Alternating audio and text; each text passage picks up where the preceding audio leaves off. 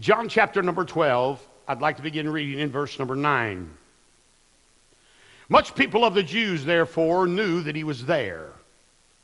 And they came not to see Jesus' sake only, for Jesus' sake only, but that they might see Lazarus also, who he raised from the dead. This is in the town of Bethany. He had just raised Lazarus from the dead, and now the whole city has turned out to see him.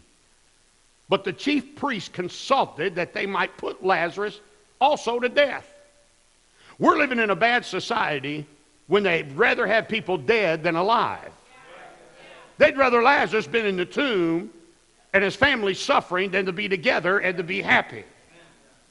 Because that by reason of him, Lazarus, many of the Jews went away and believed on Jesus.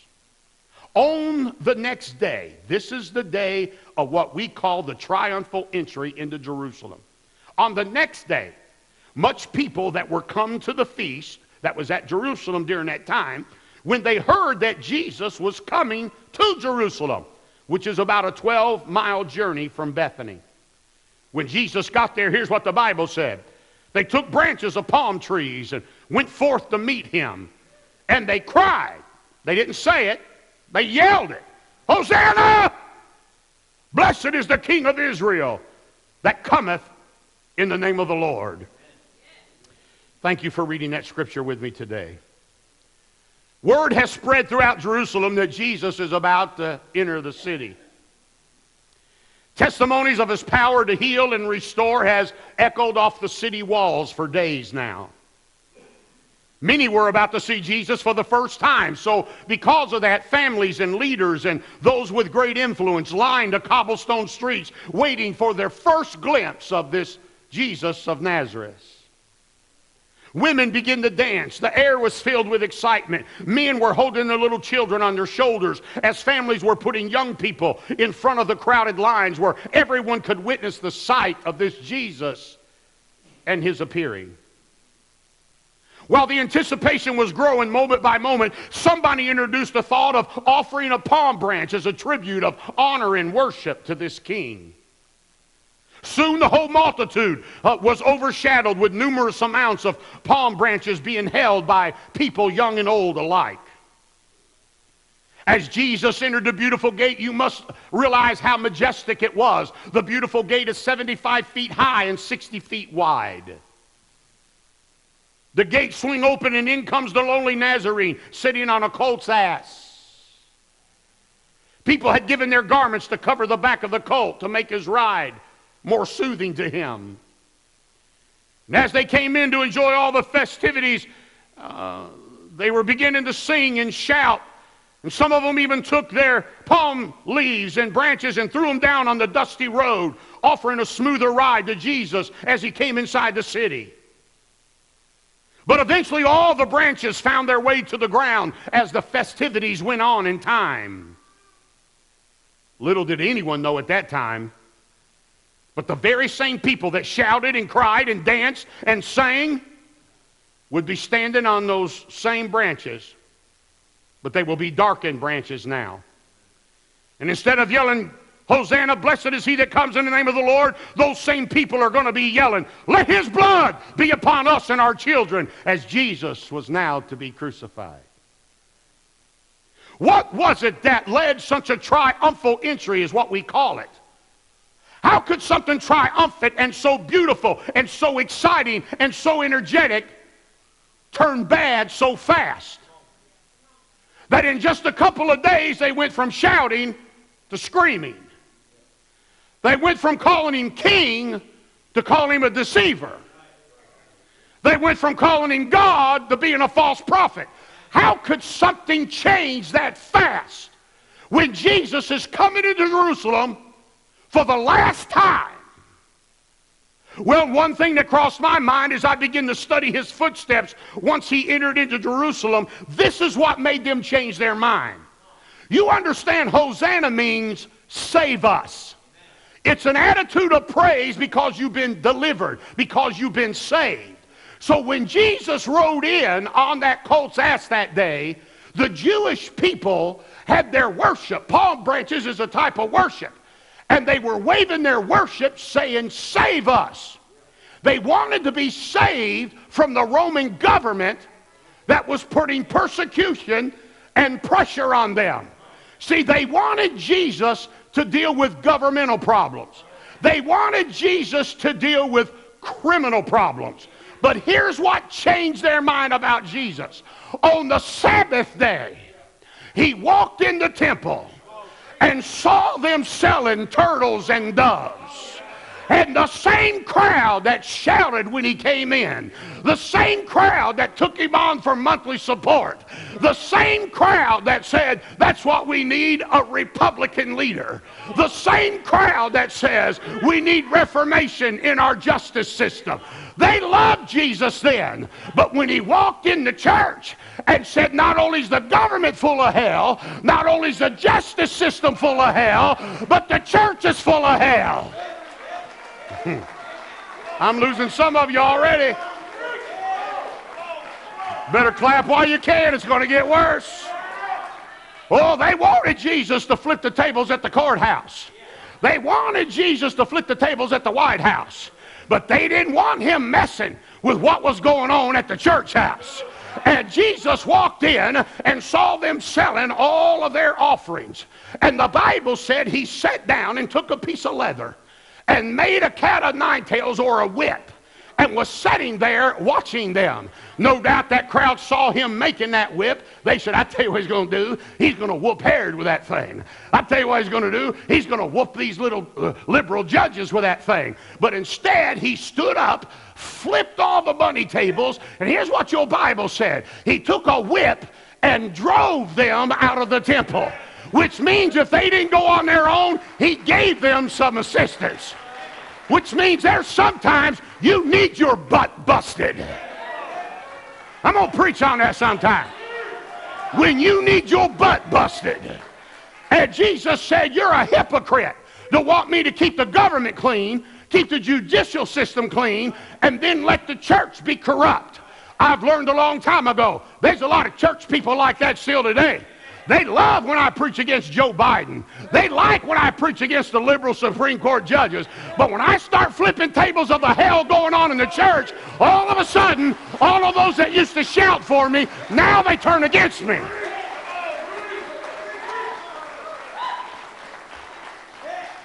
So if you keep your crap off the table, I don't have to flip it. But if you're dumb enough to put it on the table in this church, I'm strong enough to flip it and tell you, get right or get out. So that's what happened. Now all of a sudden, this crowd's mad at Jesus. Ain't no palm branches waving now, brother. All the worship is gone. Palm branches type of worship.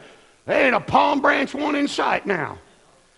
Because the devil knows one thing. If he can get your worship, he's got you. Worship is so important. And I know people talk about, well, I worship different. I do it in my heart. I cry, I shout, I whistle, I clap, I run. I don't care what you do. I just know you need to worship. Let me tell you how important worship was in the Old Testament. I was studying it this week. And I've studied palm trees, and I'm sick of it, by the way. But did you know when Solomon built that temple, brother, and he brought in the wood of Lebanon and it outlined the post of the tabernacle and the temple inside? Did you know engraved in that beautiful wood from Lebanon, all across the top and the bottom were palm branches engraved in that wood? Because it reminded everybody, no matter what your personality is, no matter what color you are, and no matter what age you are, when you come into the house of God, you ought to have one thing on your mind, and that is to give worship and praise and adoration to the one that's worthy of it. That's what your Bible says that, by the way. So the devil knows how important it is to stay in tune with God and not let anything hinder you or rob you of your worship. You remember when Jesus was on the Mount of Temptation. You remember how he tempted the Lord, first to turn the stone into bread, and then to cast himself and let the angels save him off the cliff. But then he said this, why don't you bow down and worship me, and I'll give you all the kingdoms of the world. That was really where he was headed in the first place, Brother Jones, because he knew if he could get Jesus to worship him, it would ruin him and destroy him, and it would annul the sacrifice he had brought to bring. And Jesus looked at him and said, let me tell you something about worship. You're to worship God and God alone. I'm not bowing down to anybody. I'm not worshiping anybody else. And by the way, devil, I'm not letting you steal my worship from me. Some of you need to tell the devil this morning, you're not going to let him take your worship from you.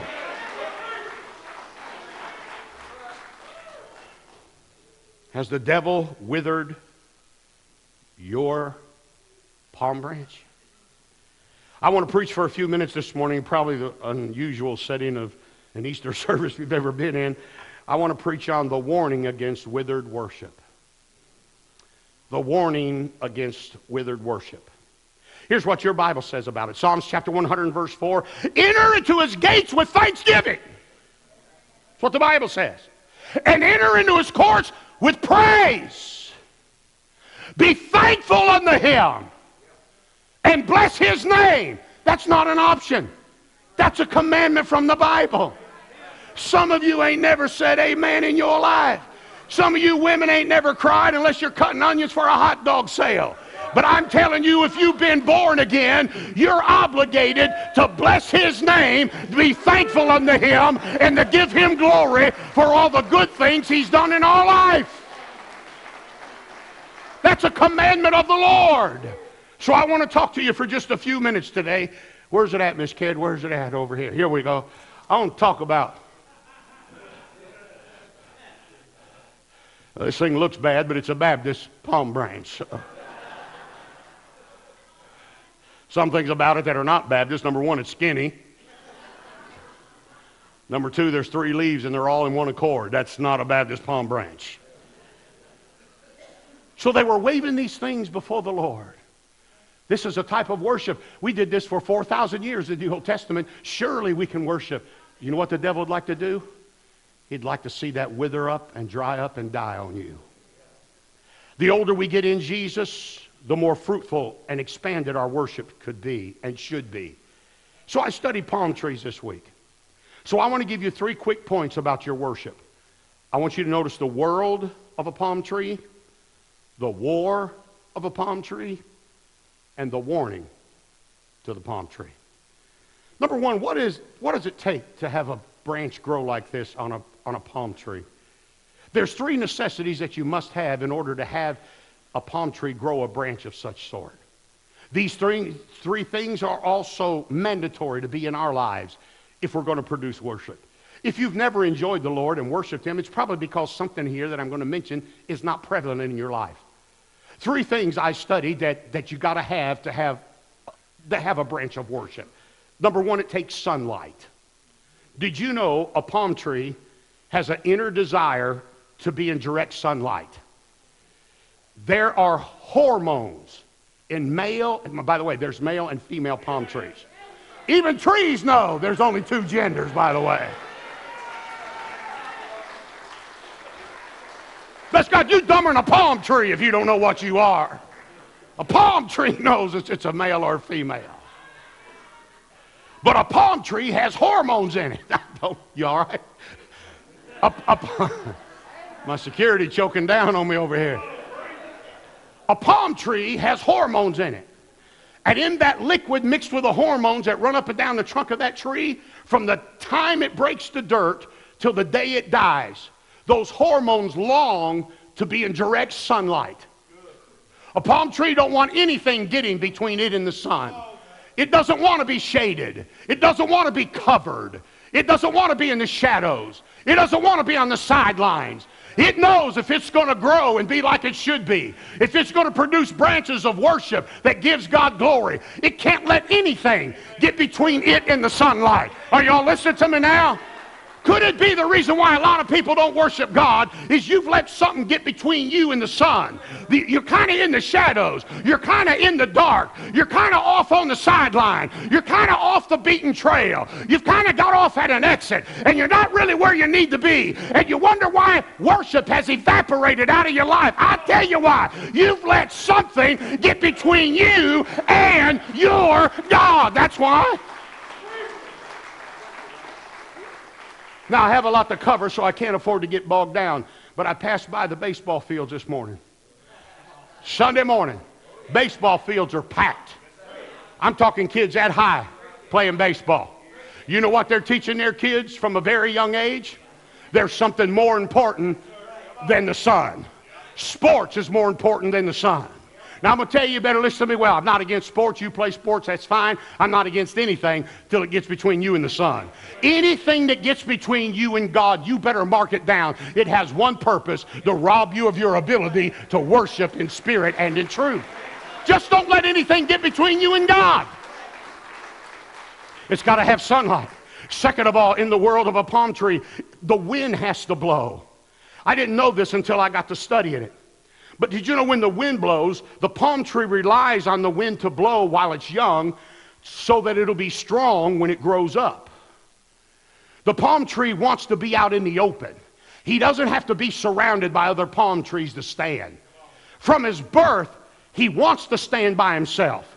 And when the storms blow, he doesn't let it blow him out and blow him over. He lets the storm make him stronger at the base so that he can grow and not be affected later on in life. See, when God sends things our way that we don't like, it's not to push us over or destroy us. It's to make us strong now so we can develop to our full potential as we mature and grow in the grace and the admonition of our Lord. Let me tell you something else I learned about the wind. The reason why palm trees, I was looking the other day, they live to be over 100 years old. 100 years old. How does a tree live to be 100 years old? By the way, the roots of a palm tree only go less than 36 inches in the ground. And they only expand less than 36 inches wide. So when the storms come, they're down in Florida, they're all over the coast. You ever watch those newscasters in Florida? Them idiots are standing out there in 80-mile-an-hour winds. Cars are flipping over behind them. Yeah, it's raining out here. Yeah, I think it is, brother. Get your tail out of the storm. You got cars flipping down the road. You got houses going off in the water. And all of a sudden, out in the middle of this horrible storm, stands a palm tree. You know why a palm tree can stand the storms? You know why they live to be so old? Not only because they want to be in direct sunlight, but they learn to bend to the wind. They bend to the direction of the wind. You watch a palm tree when the wind blows. Most trees, here's what they do. They stand up, the wind blows, they fall. But you know what a palm tree does? The wind starts blowing, this is what it'll do. It's learned that if you yield to the wind, it won't destroy you, it'll develop you. And you know what? That's what happens when you're a spirit-filled Christian. When the Holy Ghost gets to blowing, the way you mature and the way you grow and the way you keep from falling over is you learn to yield to the wind. You understand me now? When the wind blows, if you'll yield to the wind, it won't knock you down. It'll build you up. The palm branch has got to have the sun. It's got to have the wind. Now watch this. I didn't know this now. I'm going to be honest, I didn't know this. There are male and female palm trees. And they have babies. Now, you figure that out. They have babies. There are no neutral gender trees. There are no transgender trees. You cannot make a male tree into a female tree. You cannot make a female into a male tree. But they want to reproduce. They want worship to grow out everywhere. So here's what God does. God puts pollen on the male. And that pollen lays stagnant on that palm tree. It doesn't go anywhere. There's no seedlings. There's no birth. There's no new trees unless the wind blows. The male does not have the ability to get to the female to reproduce. All he can do is put up the pollen, which is an opportunity. And he waits. And when the wind blows, it takes that pollen out across that field and latches onto that female. That female begins to produce seedlings. They're a couple inches long, hundreds and thousands of them. And the seedlings are sweet, and they fall off to the ground. And on their own, they'll die. But God put it in the heart of birds to love those seeds. Those birds go down there and eat the seeds. Listen to this. It's one of the few tree seeds that birds eat that the digestive system doesn't kill it.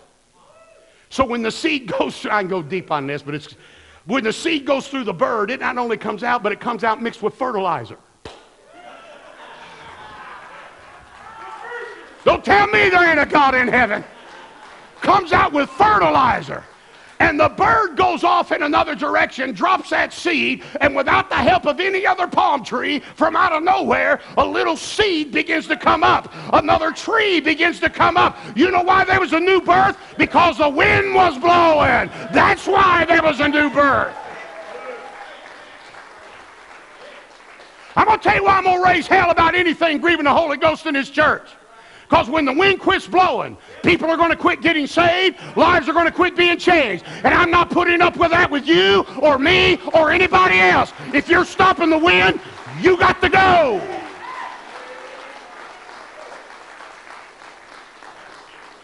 Something else, a palm tree. Are y'all staying with me? It's got to have water. Palm tree soil must always be moist. If the soil gets hard, it affects and stuns the growth of the tree. In other words, you got to stay tender. Its branches reach out. Here's another thing.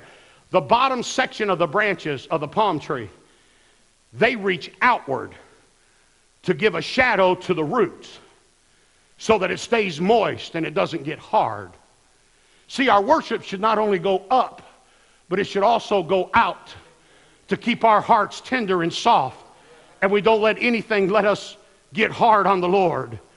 The branches reach out to save it. And the reaction of proper watering is that tree can grow to be 80 feet tall. You would not believe how much you could grow in Jesus if you would have a steady diet of His Word. We are clean through His Word. You know why your growth is stunted? You know why you can't shout? You know why you don't have any palm branches in your life? You don't ever get in His Word. You got hard. You get callous. You get dried out. You got to be in direct sunlight. You got to let the Holy Ghost bend you like He wants to. Then you got to keep your nose in that book. And I tell you what, if you'll keep God first, yield to the Holy Ghost, and read His Word, you'll have worship. So, that's the world of a palm branch. Number two, I must go quickly. I want you to notice the war against palm branches. There's three things that kill a palm tree. This one doesn't shock me at all. Number one is people. One of the most harmful enemies to the palm tree and its branches are being pulled on. When you pull on it, it becomes a frond, F-R-O-N-D.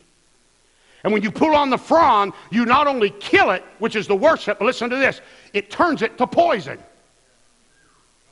When a palm branch is pulled on, when it's governed in the wrong direction, when it's being pulled on the wrong way, what used to be worship now turns into poison. Don't let your worship become poison by somebody that's trying to pull on you the wrong way. That's all right. I preach whether I get claps or not. Don't matter to me. You know, it's amazing. We had a family leave here last week, or a couple weeks ago. And a woman wrote one of the women in the church and said, give me a call. I'd like to tell you why we left. I don't want to do it texting. Well, they're probably listening, so let me say this to you. Why don't you call me? If you got a problem with this church, why don't you call me? I'll tell you why you want to call somebody else. You want to pull them in the wrong direction so they wither away and lose all their worship, and they become hateful and wicked and bitter and ungodly just like they are. That's what they're trying to do. You got a problem with a preacher, you call me. And if somebody writes you or texts you and says that, the best thing you can do is send it to me and let me take care of it, and that stops all this other mess. I've seen a lot of people die out of church, lose their walk with God, become bitter and mean and hateful, and many of them not even go to church anymore because they let somebody pull them in the wrong direction. I am the problem solver. The buck stops here. You got a problem, I'm man enough to meet you anywhere, anytime, under any circumstance. Trust me, I'm not afraid of you. But I tell you what I'm not going to let you do. I'm not going to let you sit here and pull people in the wrong direction. Yeah, I know you're watching. Tell your wife I said so. People can pull you in the wrong direction and cost you your worship. Number two, insects. There's one insect that invades a palm tree. It's called the red weevil. It goes after the crown of the tree. It only eats the glory of the tree. Only the crown of it. It starts off small and hidden, but that little weevil lays 300 to 500 eggs at a time. And by the way, I had to throw this in. It's the only weevil in the world with a snout. Study it out. Don't look at me like that. I'm preaching. It's the only weevil in the world that has a snout, which means it loves to put its nose.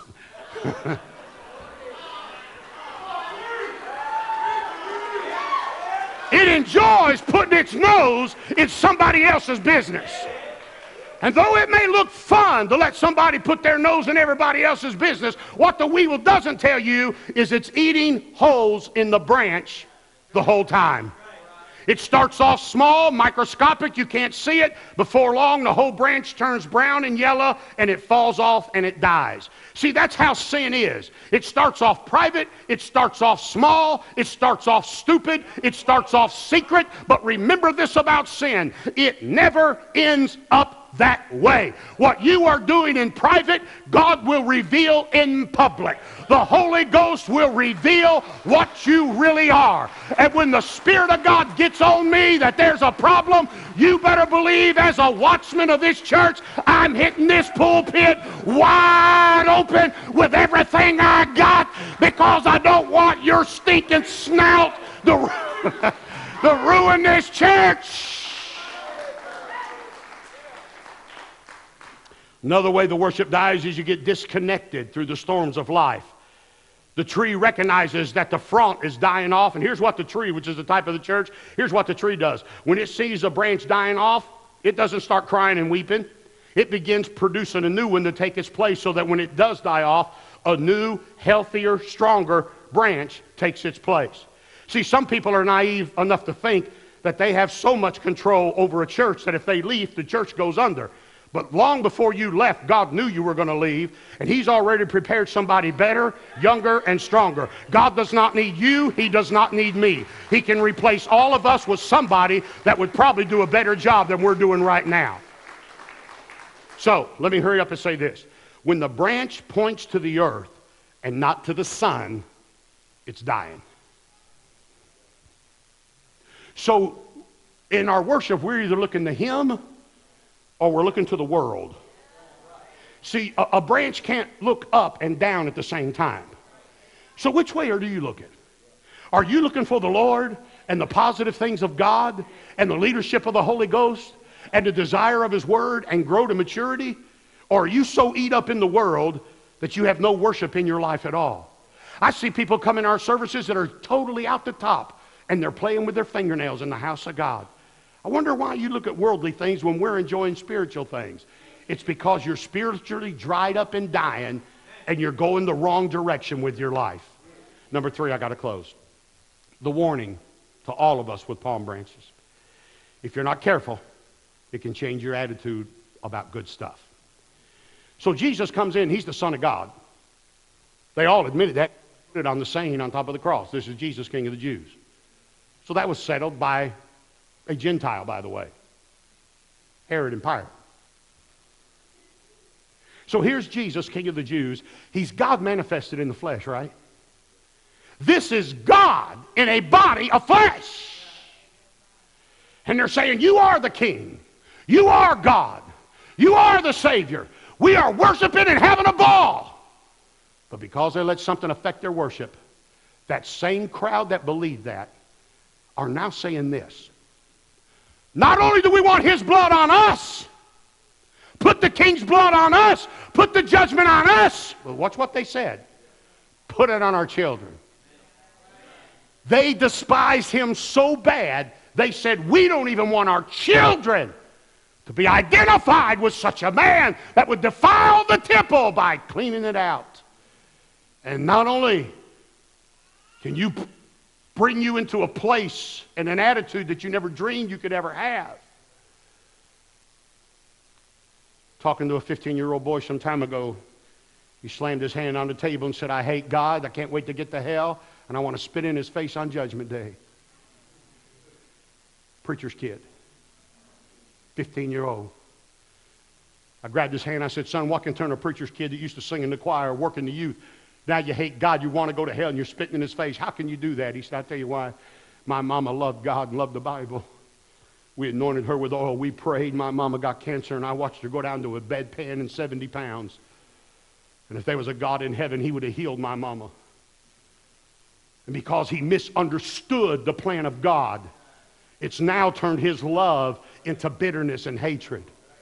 See, sometimes if we're not careful, God does things in our life we're uncomfortable with and we can't explain. But see, God sees the big picture. You got to trust him. You may not be able to trace him, but you can always trust him. So when God lets things come our way and we say, well, I don't know why God let that happen. You got to understand there's a purpose in the long run. But if you don't understand that and accept it with the right spirit, you can become hateful and bitter at the very things you used to love. Even the very people you used to love. It'll not only change your attitude, but it'll curse your children. That statement was so strong, Jesus must have heard it in the judgment hall as they filled the streets again, standing on their palm branches. All their worship is dead. All their worship is gone. All their worship is turned brown. All their worship is now poisonous. And they're yelling, put his blood on our kids. And Jesus must have heard that. Because in Luke 23, when he's walking up the hill carrying his cross, the Bible said the women followed him weeping. And Jesus stopped and turned around and said this, women of Jerusalem, don't weep for me. Weep for your children. Because you've allowed your worship to be poisoned.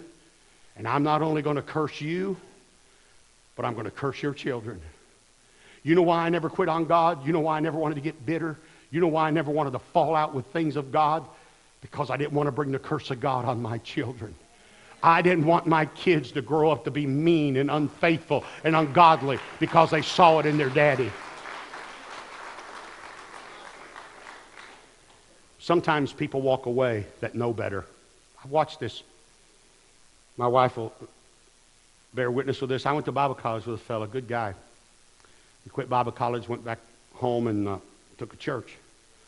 Wasn't long after that, he had a moral situation that disqualified him from pastoring. So he left the ministry, got back with his wife, and was trying to patch things up. But see, this guy had been filled with the Holy Ghost. He had been called to preach. He had been anointed. And he'd walked away for the flesh. Knowing better, right? He that do good and doeth not to him in his sin. For years, he would come to my meeting every year. Every year. He would come to my meeting with his wife and family. When we stood for the invitation, he was the first one. Bam, down that aisle. Tears streaming down his face. Oh, brother kid, get me back to God. More than I want to live, I want to get back to God. Every year, Brother Joe, get me back to God. I'd come out of the pulpit area and put my arm around him and, Lord, we sat in Bible college together. He wouldn't last a week. I'd call the pastor the week after the meeting. Hey, how's so-and-so doing? He's out. He's out! Let me tell you why he tries to get in, but he falls back out and he tries getting in. Let me tell you why. Because there was a level he had been with God for servitude, for surrender, for being serious. There was a level of fellowship and anointing and walking with God that he had enjoyed. But because he turned away for selfish reasons, it's not that you can't come back. That's not true. God is a God of a second chance. But while you're out, you have forfeited levels with God that you're not going to get back. Because the palm tree, once you fall off, it heals itself and goes on without you. When you try to graft a dead branch back into the tree, the branch will die. So I'm saying to you with all fear and trembling, the Bible calls it. If you're right with God and you know the Bible, you better be careful about letting anything rob you of that situation. Because I'm not saying you can't come back. This church is filled with people with second chances. I'm not implying that at all. But I'm saying there are some levels. What he wanted was it to be just like it was before he messed up. It's not going to be that way. You will be reminded of your carnality and your decision the rest of your life because you have forfeited a height that you're not going to get back again. Now, that's not popular preaching. Preachers are afraid to preach this because they're afraid to hurt their people. I'm preaching it because I want you to be everything you can possibly be. Now, on a positive note in closing, I read this. When a tree branch falls off at first, immediately when it realizes worship is being cut off, they said that the gardener can take that branch, hold it back up to the tree. He doesn't graft it. Grafting doesn't work. It's called splicing. See, grafting just puts the bark up against the bark. But splicing cuts into the tree and gets that fluid and those hormones and connects it back to that branch. And it's got to be done pretty quick. And because the livelihood of that tree can still get in that branch can be spliced back in. He can be what he used to be. He can grow like everybody else. He can get back out in the sun. He can start enjoying the wind. He can let the water start flowing through him again. So you know the good news for a child of God is this. Anytime and every time you feel like the devil's trying to take your worship, don't let him make you fall to the ground. You let the Holy Ghost splice you right back in. You get right back into the heart of God. You let that flow start flowing through you again.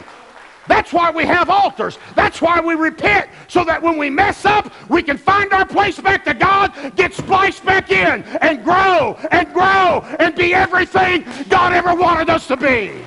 Let's give the Lord a hand in his house.